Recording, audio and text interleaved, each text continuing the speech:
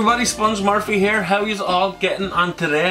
And welcome back to another update video on the Road to Guilliman painting challenge. So for this week's video, the goal was to paint up 3 more Reivers, and I got them done. They're all finished, they're looking good. But before I jump down to the table view, make sure to check out the Sponge Hammer Facebook page, because on that page I have just shared Richard Granger's deck guard models. He was inspired by the Road to Guilliman painting challenge, and it got me inspired to kind of kick it into gear and get the deck guard side started pretty soon. So make sure to check them out. The models are fantastic. He has a couple of Plague Marines and a couple of Poxwalkers so far, and they're really great looking. I like the effects on them, and definitely worth giving them a like or two. So make sure to check that out, and let's switch down to the table view and see what I did.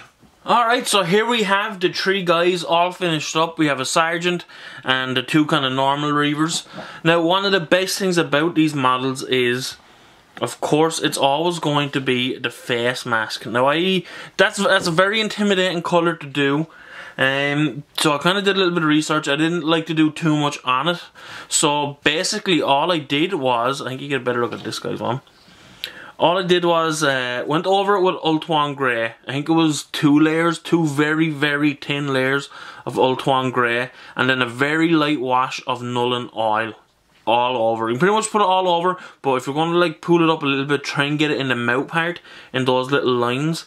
And then once that's all dry, just go over the highest parts with Ultron Grey again. And I'm pretty happy how it came out.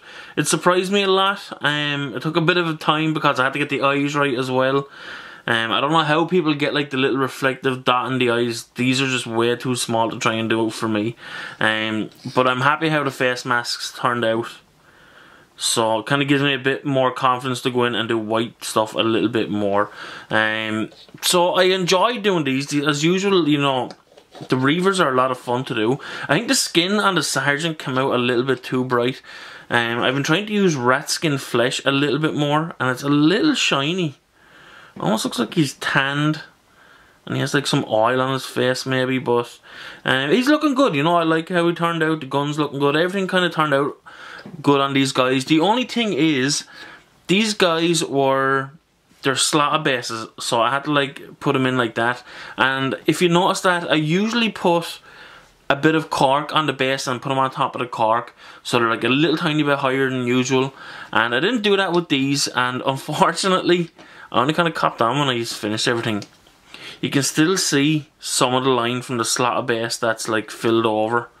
So that's a little bit unfortunate. Maybe I'll come back and I'll rebase them. Rebasing these guys isn't too much of a big thing. So I might do that in the future when everything's kind of getting there finished and I'm kind of not as under pressure as much to get everything painted. But again, I enjoyed these guys. I love painting Reivers. They're fantastic. I was going to do them all battle damaged. I know I said that in the last video, but I completely forgot about it. I'm just so used to just doing them kind of like a standard paint job. I completely forgot about doing a battle damage effects on them, so I'll try and do that in a couple of models in the future. So for next week's update, I'm going to be painting some terrain. So I'm going to be doing some terrain from the Warhammer Conquest issues, because it's a lot of nice terrain I have, and it's kind of built up, and it's a shame to see it not painted up. So I'm going to paint up 2 of the containers here. So these are pretty big. They're going to be a lot nicer to take pictures in the background. So if I can take pictures of the Reivers, use these as background, it'll look a lot nicer instead of just a plain background. And I'm going to paint up 2 of these, so I'll see how I get on. It's been a while since I painted some terrain, so hopefully they won't turn out too bad. So if you guys like this video, make sure to hit the like button. Make sure to check out the Facebook page, as I mentioned at the start of the video. Let me know what you guys think of the Road to Guilliman painting challenge. I've had a lot of fun so far, so make sure to hit the like button, leave a comment and subscribe if you haven't already. And once again, thanks for watching, and I will see you guys next video.